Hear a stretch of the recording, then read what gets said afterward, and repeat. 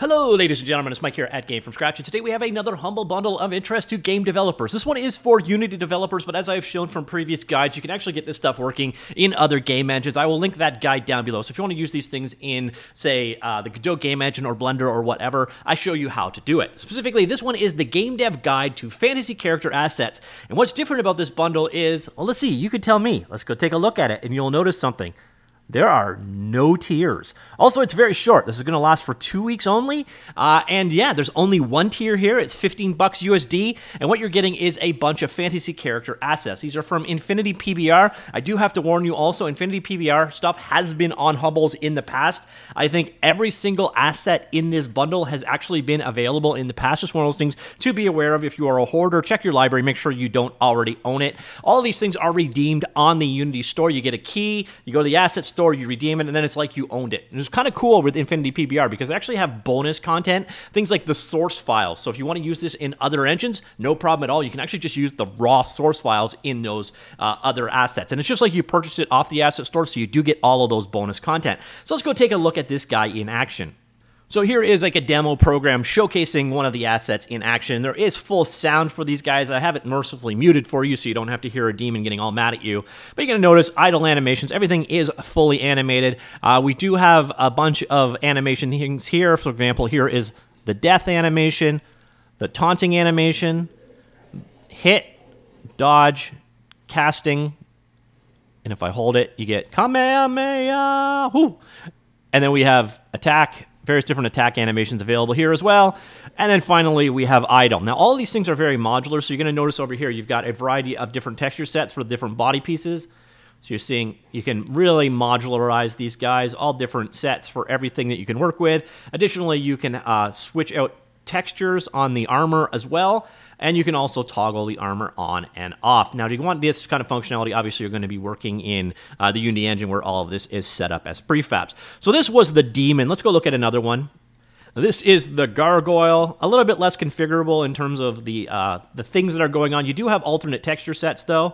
So you got various different looks. I like this one the best, personally. And again, you have a variety of animations. So you've got attack animations, casting animations. Again, you hold down, you get the different effect for the casting, like so.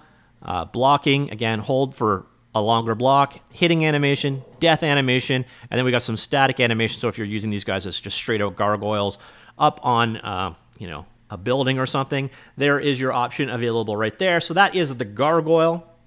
Next up, we have the worm. Probably the coolest animation is actually the appearance animation where it comes out of the ground. You're going to notice there is full particle effects for these things as well. And you got it going back into the ground as well, which actually are quite cool. You got hit animations. You got a block animation, again, that is held over time. And then we got a variety of different attacks. And then we've got a cast for this guy as well. Like so, like a poison breath type effect. You do also have multiple different texture sets for this guy. The lighting here is very, very dark, so it's not really seeing it that well. But here, as it's coming around, so fire, there's green, etc. And then you've also got options on the body parts that you could turn off. So if you don't want spikes or tentacles or whatever, you could turn all those things off. So it gives you a very modular creature. You can also basically just randomize everything that is there. So that is yet another one. This is the worm effect. And the final one I'm going to demo today is the Weeper. This is basically a wraith or a ghost of some kind. You can see it in action over here. Once again, fully animated. So we got turning animation, dodging animations, cast, and so on. So a variety of animations available there.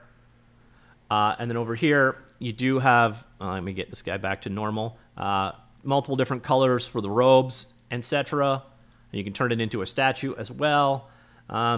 So, and again, things are tileable, so if you want to have, no cowl, you can do it, no robe top, you can do it, and you can have kind of a baseline version of it as well. So heavily modular, so you can have, it doesn't look like just one monster over and over and over again. You got almost, a few dozen or hundreds of different combinations that you can work with, and some of them are pretty, severe in the differences there.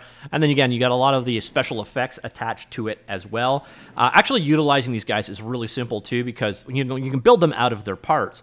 But you'll also notice there's prefab versions of each one. So if I go into the demon, for example, and then I go to prefab, what you'll find is if I go ahead and create a new scene, like so, I can literally just drop it into the scene, and I'm good to go. And this is true for all of them. So if I go here to the worm, for example, let's go to the giant worm. Again, prefabs, and then there's a pre-made worm that we can work with as well. So literally getting them up and going in your game, super simple. And then you're going to notice like this devil, for example, it's got all the audio hooked up for it. All the animations are hooked up for it as well. Various different blend shapes are in here. You've got scripts for in handling like the particle effects and so on for these guys.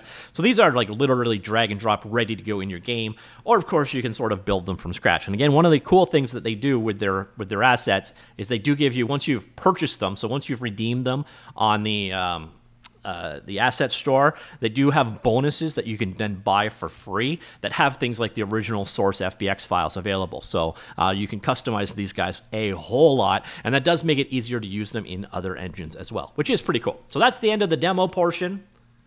A quick overview, again, of the bundle, what you are getting here. Only one tier here. You decide how your money is allocated between Humble, the publisher, the charity, and if you so choose, and thank you so much if you do, to help support Game from Scratch. What you'll see here is you're getting a 10% off coupon for the asset store.